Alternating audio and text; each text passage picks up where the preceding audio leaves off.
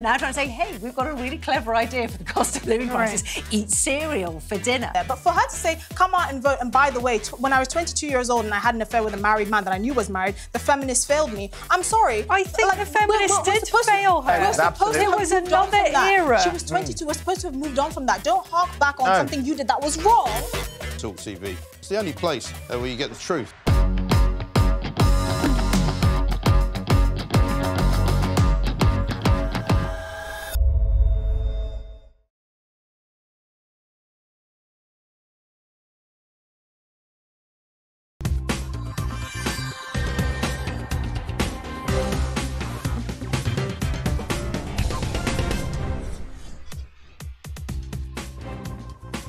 Good morning, everyone, and welcome to the show. I'm Kevin O'Sullivan. And I'm Alex Phillips. And had we but the world enough and time, then coin us, Kevin, would be no crime. We have but half an hour to use, so let's not mince the words we choose. Wow. You're with talkTV, on radio, online, and on your smart speaker. Where's that from? That's To His Coy Mistress by Andrew Marvell, because it's National Poetry Day. Oh, wow, excellent. Well, that's not actually To His Coy Mistress. The poem doesn't go like that. Yeah. It doesn't have the words Kevin in it, and it's actually about trying to get someone into bed. Yeah, I hope Andrew Marvell doesn't sue us for copyright. Or is he around anymore? Maybe not. Not for a while. Lovely poem, lovely poem. I didn't realise it was International Poetry Day.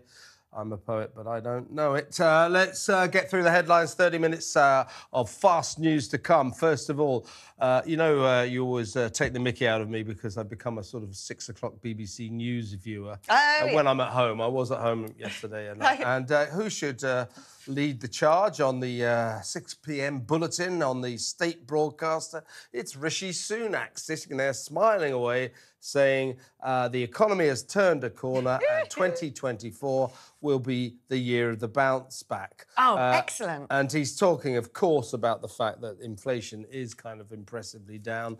We're going to get an interest rate stasis, I think, today from the Bank of England. They won't put it up or down. Oh, my gosh, the interest rate's not moving at all. Yeah, this is so exciting.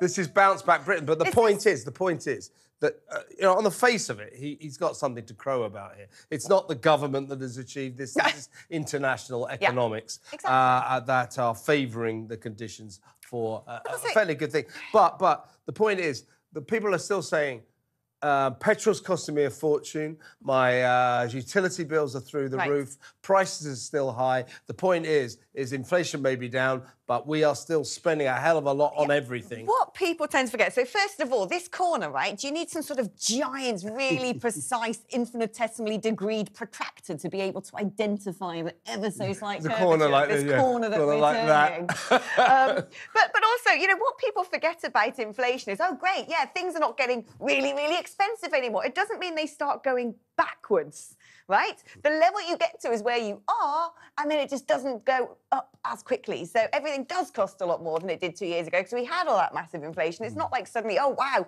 prices have dropped by half. Buy one, get one free on everything. Woo, everything's so cheap. You can afford to go on 15 holidays. People are hurting financially, and that's Rishi's problem. But here comes my famous Sunak impression. This is what he said on the BBC last night. Hi, guys.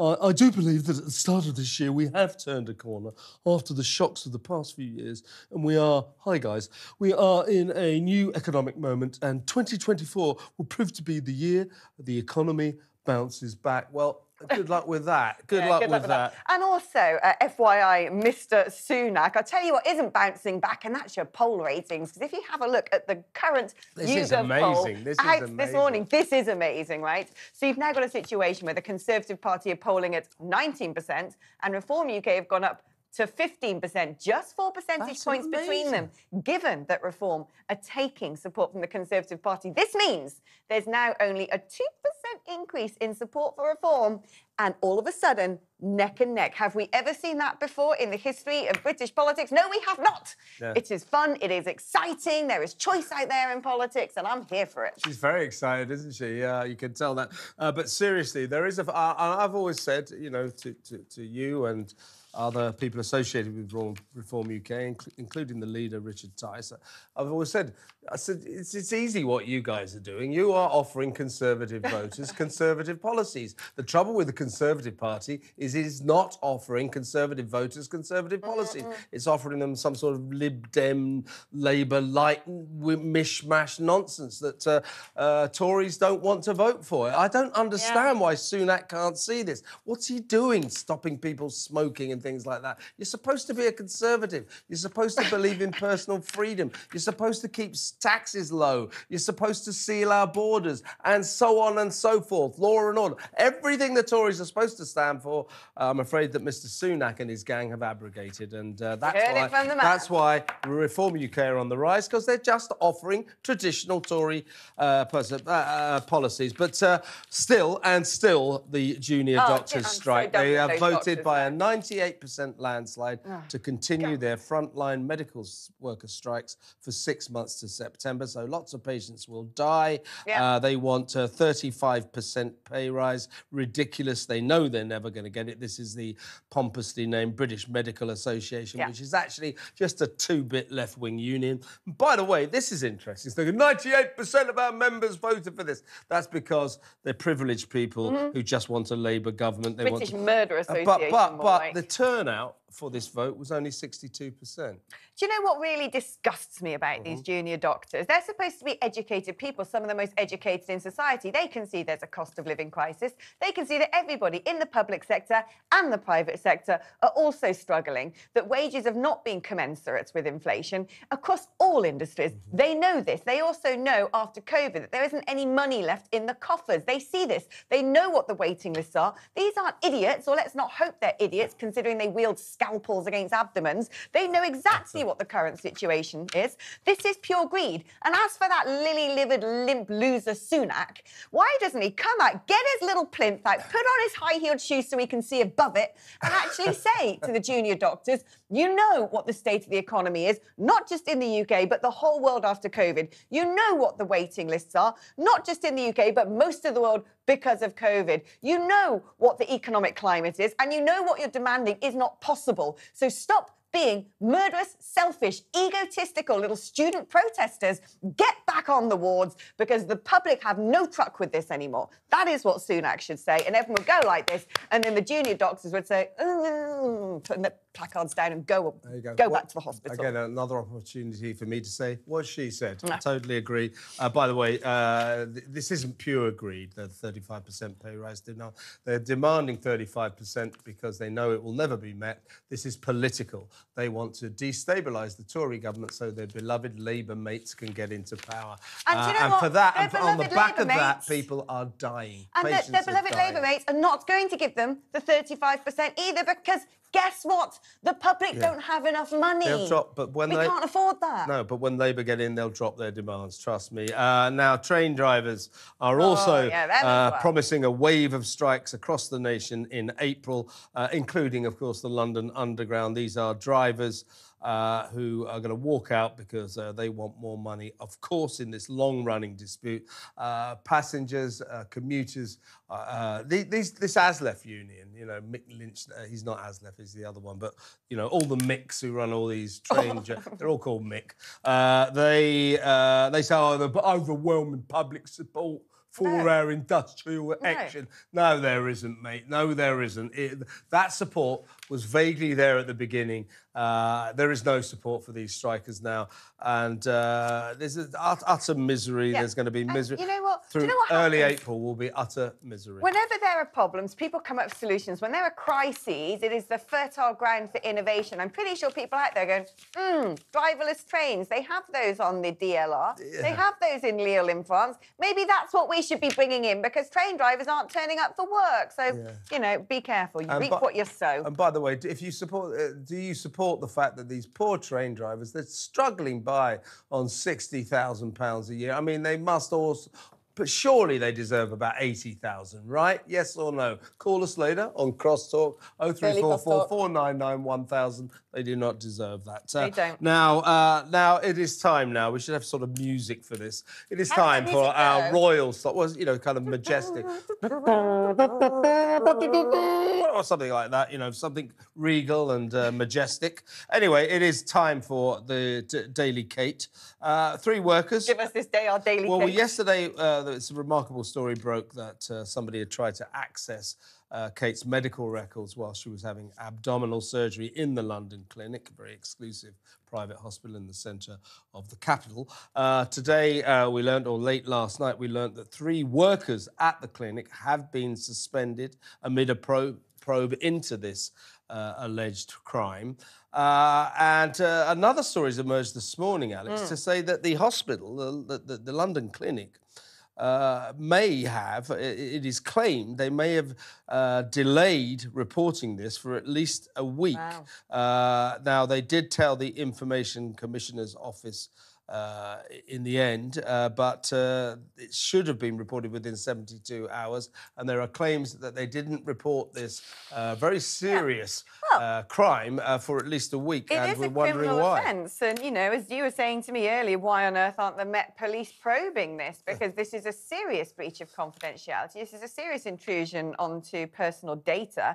And, the London Clinic, that is a big private establishment used and beloved by people who really request and require confidentiality because they tend to be big names in the public eye who can probably afford the big bucks that this clinic charges. Well, it's a marketplace and these headlines will be going around the world, and I don't think your Snoop Dogg's, Beyonce's and Kate's are going to be coming back anytime soon. I don't know if Snoop Dogg and Beyonce use the London clinic, but, So they might want to, and now they won't. I never thought Snoop Dogg would get into this show, but he's made it. No, he did. I should. I don't think he's called Snoop Dogg anymore. I think he's evolved into Snoop Lion. Well, they usually do keep changing their names, don't they? We should say the London Clinic said we have systems in place to monitor management of patient information, and in case of any breach, all appropriate investigatory, regulatory, and disciplinary steps will be taken. The Information Commissioner's Office confirmed. They said we can confirm we have received a breach report and are assessing the information provided.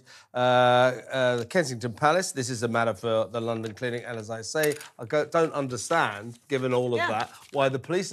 This is very serious. It doesn't matter that it... well, it does matter if it's the very, police. very but serious. If anybody tries to steal anybody's private, personal medical information from a hospital, that surely is a matter for the police. What are they doing? But don't you worry, because Rishi Sunak has stepped into the fray. Well, actually, he hasn't. He never does. A spokesman, a mysterious, faceless, nameless spokesman has said on behalf of the Prime Minister, get behind the Princess of Wales. Well, now Rishi Sunak said it. I'm sure all the Kate-spiracy theories are just going to stop. Yeah. I mean, I agree with him entirely. I think that it's been pretty repugnant the way that people have been behaving on social media, digging around speculation, conspiracy theories. That's not her affairs. That's a body double.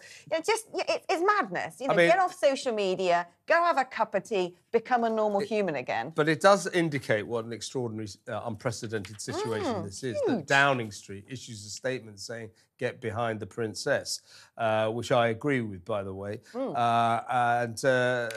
Still, this story rumbles on. There'll be much more to come.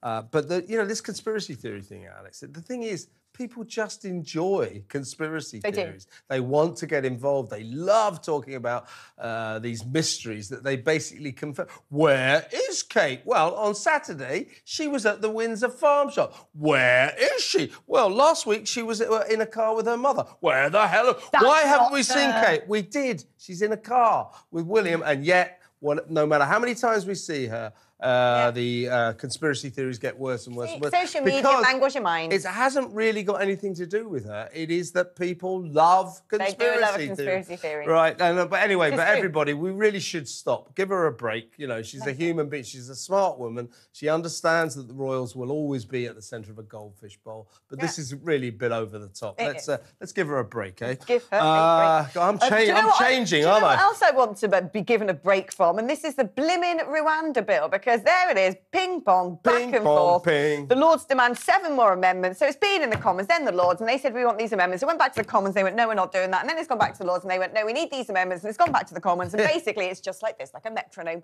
like a polar bear in a zoo, pacing around, losing its marbles. So they've rejected 7 more kind of amendments to Rishi's Rwanda bill. They want 7 more changes. Their 10 changes they wanted last week were summarily all rejected by the Commons. It's gone back upstairs. They said, well, here's 7 changes we want. The Commons will reject them. Then it will go back on Monday, the 25th of March, and on Tuesday the 26th it will go back down to the Commons, and at that point this ludicrous game will probably end. But here is in the House of Lords James Coker, a former Labour minister, having a go at the Tories, particularly James Cleverly, the Home Secretary, who said that Labour Lords were deliberately delaying the bill. But Coker's, they are, I think, but Coker's got a reasonable point here. Take it away. The serious point I'm making is the question the government needs to answer. If it's accusing this chamber of delaying the bill, why is it not back in the other place on Monday the 25th and back here on Tuesday the 26th, where it could be dealt with again? Where is the answer to that? And we're now told it's coming back after Easter. That's not our fault it's coming back after Easter. It's the government's own management of its own timetable. And I say again, it needs to sort it out. Do you know, the problem with all of this is just constant breadcrumbing and political gaslighting. Of course, Labour are deliberately frustrating this. Of course, they're deliberately adding amendments and trying to sort of create a bigger headache for the Conservative Party as possible, because to them, it's all politics. Oh, forget about the fact that we've got 3,000 odd people breaking into the country. Who knows among them? Hardened criminals, terrorists, people drowning in the channel, rapists. Then also got lots of innocent people dying, people smugglers connected to terrorist organisations having a field day, making loads of money. No, don't worry about all the real issues. Don't worry about actually sorting this problem. Let's just use it to really hurt the other party. Pathetic. And in the end, this ping-pong, up to the Lords, we need 10 changes. Back to the Commons, you can't have them. Up to the Lords again. OK, 7 changes. Back to the Commons, you can't have them. We'll come back on Easter. We'll do the whole process again. It is purely a ludicrous Westminster debating society nonsense where there's a real crisis going on. And the joke about it is, in the end, the Commons will turn around and say, well, thanks for your input, me ladies and me lords and me barons, but you can just do one. We're ignoring you. That's what will happen at the end. After this ludicrous process, the House of Commons will say, thank you, lords and ladies, but go away. This is deliberate prevarication, obfuscation. I mean, it's just disgusting, frankly. It's preposterous. It's a real crisis out there. Our democracy right now is just not fit for purpose, is it? I agree with you. There's a real crisis out there, and this lot are treating it like a debating society fun topic. Now, let's move on. HMRC, the tax man runneth. So we reported yesterday this extraordinary, disgraceful decision to close down the customer helpline. You've got problems with your taxes. As of like today, for 6 months, so that 100 customer service staff could work 3 days a week and work from home. So they closed the whole line. Now, among others who just said this is preposterous was the Chancellor, Jeremy Hunt, and he made his feelings clear. Lots of other people did. Pensioners in particular, they need this helpline. And guess what? What? HMRC have caved in, and that helpline will stay in position. Hooray! A victory for common sense. There is some sort of feckless rot setting in with the civil service where none of them want to turn up for work, none of them want to actually do their jobs. They want to sit at home with confidential material. They're the ones supposed to be running this country. They want more money to do less. We pay for them, and I've had enough of this. At one point, we had Jacob Rees-Mogg in the sort of Brexit efficiencies and get back to work department. Demon headmaster going around putting post-it notes on computers. Whole departments in Whitehall without a single person sitting at a desk. Well, can't you just turn around and say, law is, if you're a civil servant, you turn up for work or you're not getting your pension? Can't you do that? I mean, what is this government out of control of absolutely everything, that the tail now wags the dog in the civil service? They've lost the grip. So much so that they can actually almost get away with saying, oh, just close the tax helpline. HMRC. What is this country? The tax HMRC chief executive, Jim Harris, said, we've listened to the feedback and we're halting the helpline changes, as we recognise more needs to be done to ensure all taxpayers' needs are met, whilst also encouraging them to transition to online services. So, Jim, why did you make that ridiculous, pathetic decision in the first place to close down your customer helpline? Why did you make that decision in the first place? And why have you changed your mind? Are you fit for purpose in your job? Ever been on HMRC online through the government gateway to doom? It's not exactly a simple system, my friends. Yeah. Meanwhile, not many of the train drivers will see this message because they're always on strike. But if you go to, or the other day, if you went to King's... really annoyed me. I know it will. King's Cross Station, there was a big Ramadan message because Ramadan was beginning. Big Islamic message. They said, and so a lot of customers complained and said, have we got Easter coming up, that sort of thing? How about a Christian It's Lent. So Why not Lent? Lent. They said, oh, we do other religions messages as well. No, they don't. They suddenly put this Muslim Islamic message up. Now they've had to pull it down, apologise, and say, and they've launched an investigation into how this got there. It disgusts me. I'm fed up of this bullying and having, Islam forced down my throat when this is a Christian country. It always has been. You want to be a Muslim? Go ahead. You want to be a Hindu? Go ahead. You want to be a Buddhist, a Sikh, a Jedi? Go ahead. Atheist? Practice your religion. An atheist, a polytheist, a pantheist. I don't care. Do what you like. Practice your religion privately. That's freedom. We're a liberal society. You can believe in whatever you want to believe in, but this is a Christian country.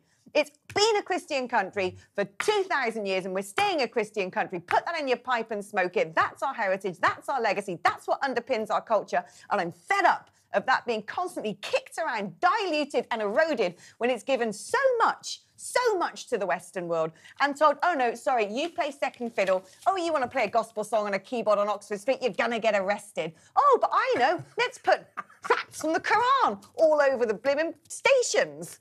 What's going on? I thought you might get a bit worked up about that one, and you certainly did. But I agree with you. I mean, what about a Christian message? Don't lie and say, oh, we put messages from all religions. When was the last time you put a Sikh message in a train station? Or a Hindu message? You haven't, have you? Yeah. It's just Islam. And nothing against Islam, but why are they getting preferential treatment? And frankly, just put the train times up on the notice board. We don't need religious messages. Thank you very much.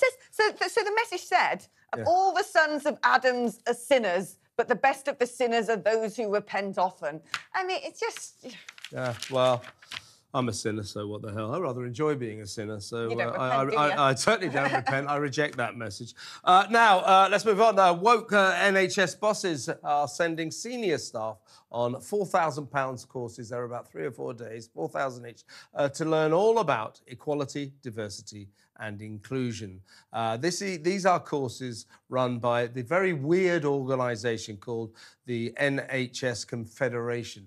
And this is a sort of it's an independent organisation that acts like it's a part of the NHS, but it isn't. And what it is like weird cheerleader for our amazing health service, which of course isn't amazing, it's rubbish. They raise money, they take donors come on in, and so on and so forth. So they are now taking money from their spiritual leader, the NHS, to teach highly paid NHS executives all about equality, diversity and inclusion. What a waste of money. It's not diversity, it's not inclusion, it's exclusion, it's inequality. This is the problem with all of this. I mean, Kemi Badenoch, the business secretary, has come out and said the majority of EDI spending is a waste of money. No, it's not just a waste of money, it is toxic. It deliberately creates divisions, it gets rid of meritocracy, it deliberately punishes and excludes white men because, oh, I don't know, they haven't propped up the country and the economy for the last 2,000 years, forget them. And it's just unhealthy, it's toxic, it is a cancer in society, it should be all banned. Exactly. You can tell I didn't have much sleep last night, can't you? Did you? Blimey, you're on fire. I don't even need to be here. I'm taking tomorrow morning off. Right, Director General of the BBC, Tim Davie, went before the Culture, Media and Sport Committee in Parliament yesterday, and he actually had the temerity to say that the BBC was doing a fantastic job reporting impartially in an unbiased way, whilst conceding that 2 of their Middle Eastern journalists should not have liked pro-Hamas tweets, whilst conceding that 2 days ago the state broadcaster had to apologise to Reform UK for calling them far-right. In other words, he's saying they're doing a good job, but they're not. Brilliant. They're doing a terrible job. But let's have a listen to Tim's crock of something at Parliament yesterday. Overall, we're doing a good job in terms of delivering impartial coverage amidst enormous pressure. One of the things I talk a lot about is 70% of the world now does not have a free press. The polarisation in society is profound. So any institution like ourselves to steer the course amongst the noise, the storms of social media is very demanding. I mean, hold on. If you want to steer the course through the storms of social media, perhaps tell Gary Lineker to shut down his Twitter account before you pay him the next £5 gazillion. I mean, this is utterly ridiculous. You can't just turn around and say, we're really impartial, we're doing really well at being impartial, and then that becomes the truth. It is not. And, you know, they keep talking about, oh, you know, it's a polarised society and we're doing really well at getting through the middle of all of that. Everybody remembers your reportage of Brexit. Everybody remembers you told us the sky was going to fall in. Everybody remembers that you said that everyone's going to go bankrupt. You took that information from every single person who wanted to stay in the EU, didn't print anything for those who want to leave. He's you know a what? victim. None of it happened. Tim Davie is a victim of the BBC groupthink that imprisons them all. They cannot see that they are biased and prejudiced, and they really, really are. We do not get unbiased or impartial reporting from the BBC. We get the view from the far left. There you go, far left. Far left, exactly. Let's talk about the BAFTA Awards, BAFTA TV Awards. It doesn't really matter who got awarded.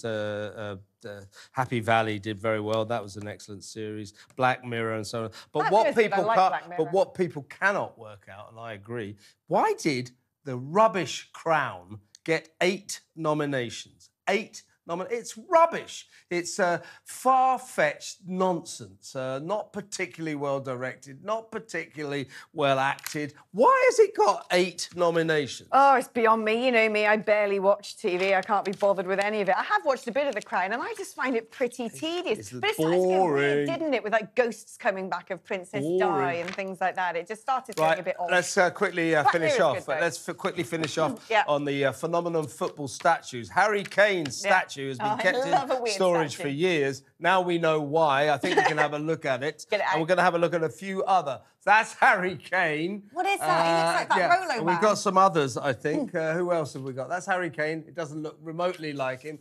We've got, I think... Who is that? That's Beckham, isn't it? No, that's the Ronaldo one. Or it's either Ronaldo or it's the head from Art Attack. Who is that one? Ronaldo. That's Ronaldo, isn't it? Ronaldo. Yeah. OK. Any more? Looks like the head from Art Attack. Maradona. Let's have a look at Maradona. That's quite ghoulish. That's harrowing. We're not getting Maradona. Have we got Mo Salah? There's Maradona. What is that? Quickly, Mo Salah. Quickly. I love Mo Salah. There he is. And on that Mo Salah bombshell. Oh, my God. Why are football statues always such rubbish? Sadly, Alex, we've come to the end of this show. Thank you for tuning in. Please do join us a bit later for our show. Cross Talk coming up at 1 p.m. Julia Hartley-Brewer next.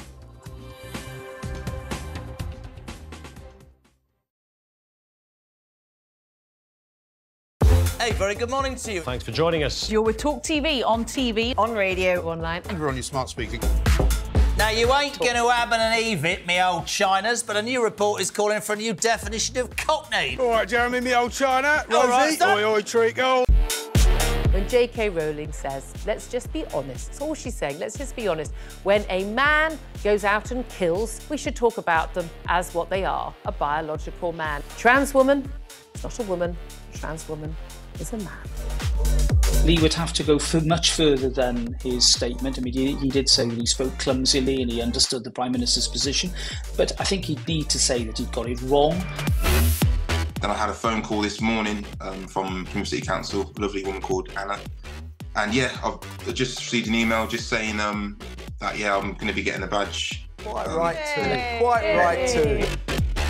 It's that time again to get the violins out. That's right. Prince Harry has lost his bid for UK security after moaning he'd been singled out. You might as well be discussing an invasion of Daleks for all I really get this. but I am now on social media, having been dragged off my £8 Nokia, reluctantly kicking and screaming. I'm a huge hit on Instagram, as you probably know. What are you doing? I was just about to do it. Ooh! It's Carry On. What just happened? We're missing. There was a suggestion.